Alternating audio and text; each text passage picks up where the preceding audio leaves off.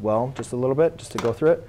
So when we're identifying the median, basically what we want to make sure we do is, the main important thing about the median is it's the middle value, but only when your data set is ordered. So we have to make sure we order. It doesn't matter if it's ordered from least to greatest or greatest to least.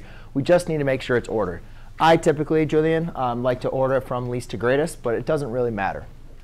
So I'm going to find the lowest value, which is going to be 14. And I'll just cross it off. I don't know why I did that, but that's OK. 14. And then the next lowest one is going to be 65.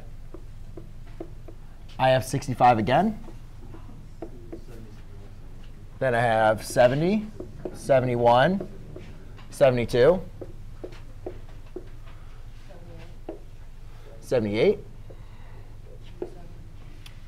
87, and 88. Do you guys see how I'm kind of crossing them out as I go?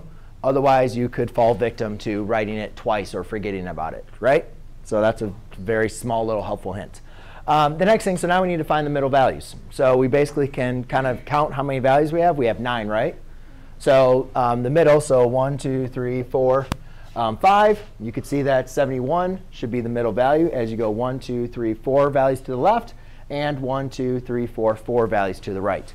So therefore, the mode is 71. So our mean was 67.8. Our median was 71. OK? The only thing I want to add on, guys, what if I added an extra number?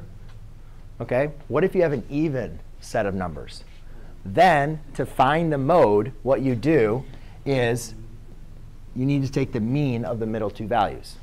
So what you do is you do 71 plus 72 divided by 2, which is 71.5.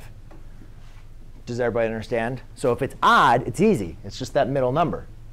However, if I add an extra number, then you got to find the mean of the two middle values. Does that make sense? Anybody have any questions on that? OK.